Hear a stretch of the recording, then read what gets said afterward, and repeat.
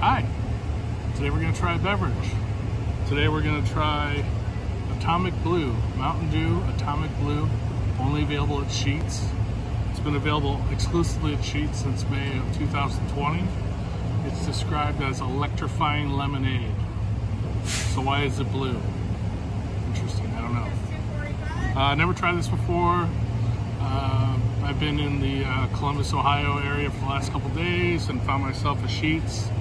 And luckily they had it on a fountain drink, and got myself a cup, so let's try it. I'm gonna see actually if there's any scent to it. Nope, just a light lemon scent. Not much to it, not very strong.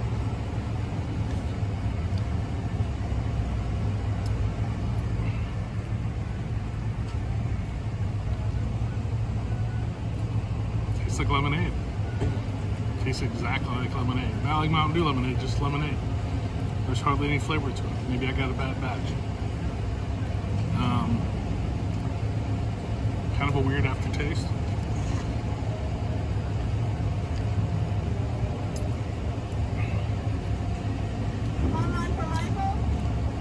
Yeah, it just tastes sour. It just tastes like lemonade.